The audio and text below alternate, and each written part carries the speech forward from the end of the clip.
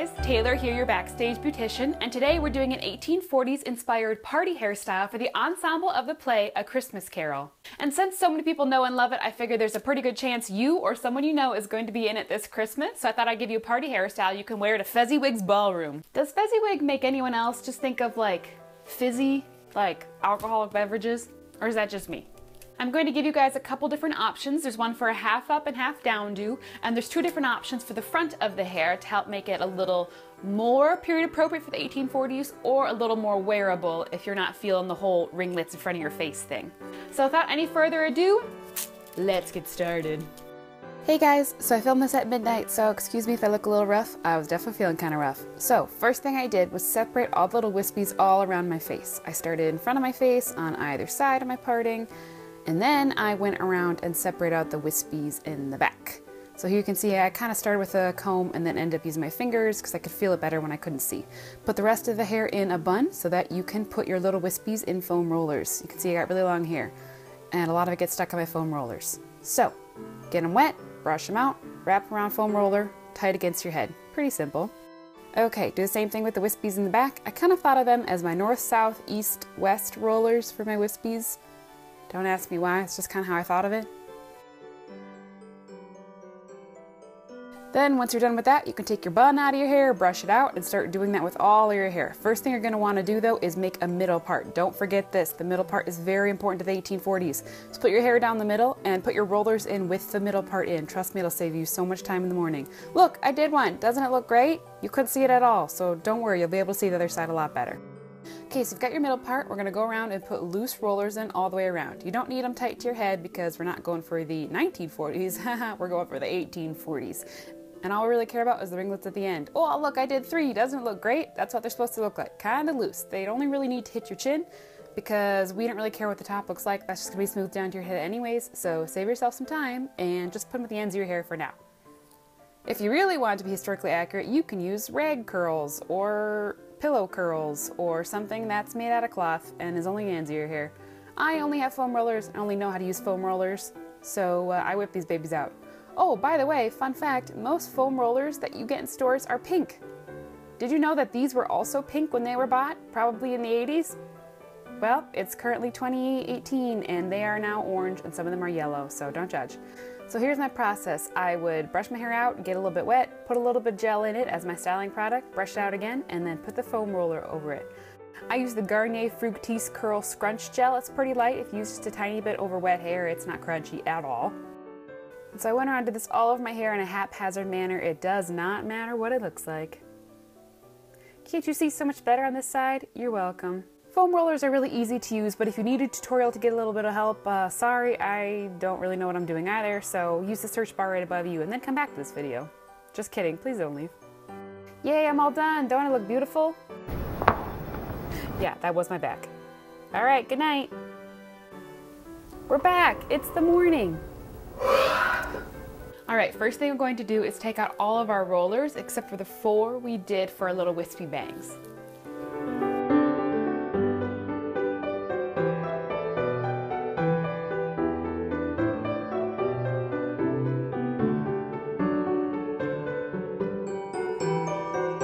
So first thing we're going to do is double check we have a very severe middle part. That was very common for this time period. Then you're going to separate out all the hair in front of your ears on either side of your middle part.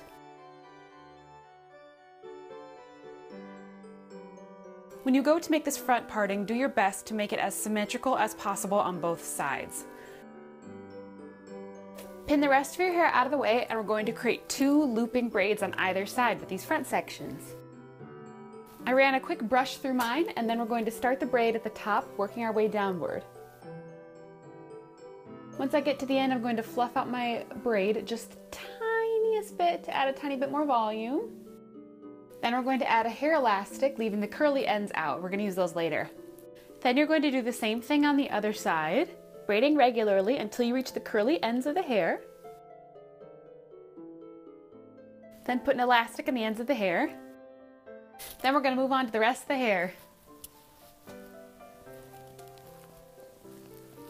First thing you're going to do is split the rest of your hair into 2 horizontal sections. Taking the top section, we're going to spritz a little bit of water on the top and then comb it back really smooth and straight. This is going to feel a little bit like your mom's putting your hair up for a dance recital when you were 8 years old again. That's good. We want it really slick and straight. If you find the water isn't enough, you can always use a bit of hairspray or even gel if you get that desperate. Taking this bit of hair, you're going to put it into a half bun. So take the elastic and put your hair through it. I'm going to twist the elastic around my hair a second time. And instead of pulling the tail of your hair all the way through, I'm going to pull it halfway through and stop. We want this to stand up because we're going to pin around it later, so take a regular bobby pin and pin it in the hair elastic at the top. So put the bobby pin through the elastic, turn and face it down into the bun. So you have two options here. You can either do a half up and half down, only pinning some of your hair up and leaving the skirt of the hair down in the back, or you can pin it all up and do an updo in a bun. So to get started, we're going to take these sections from near our face, keeping the ringlets intact. To start arranging the curls, we're going to take the pieces that frame our face and pull them back to cover the elastic on our bun.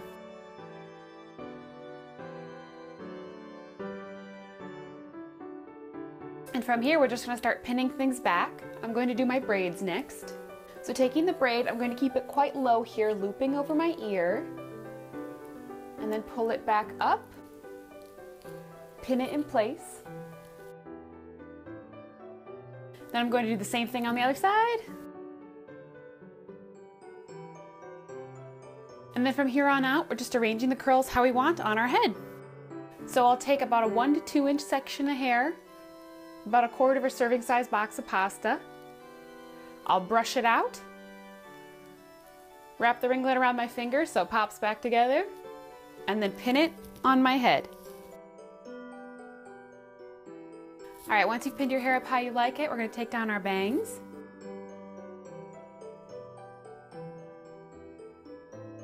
If you have longer hair like I do, you might need to pin and arrange some of these pieces.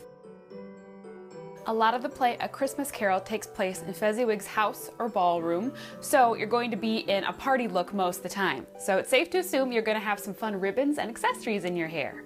If you have fresh flowers or fake flowers, you can use a lot of those in your hair. I'm going to use some ribbon. I had some green ribbon, which I thought was pretty festive.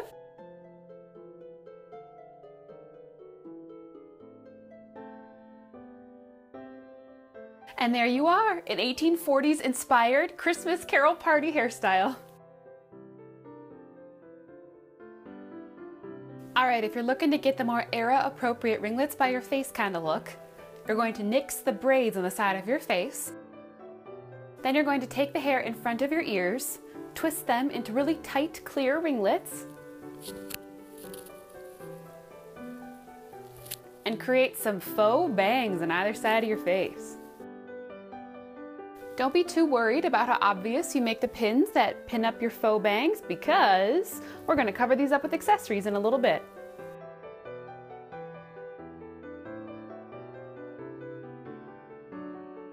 And then we're back with our trusty bows. And pin them right into the bobby pins you used to create your faux bangs. And there's this hairstyle. You can see why I didn't give you guys this one first. It kind of makes you look like a poodle. But this hairstyle is the more era appropriate one, so it's up to you which one you'd like to go for. I don't know, maybe with the right face, someone could make this look cute. All I know is on me, this is not cute.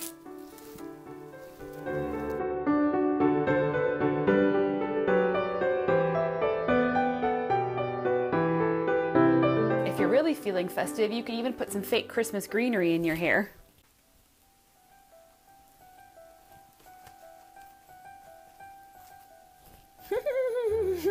Thank you guys so much for watching. If you have any questions, please leave them in the comments section down below, or maybe consider pressing the subscribe button if you want to see more of my beautiful face. Thank you guys so much for watching, and as always, break a leg on your production of A Christmas Carol!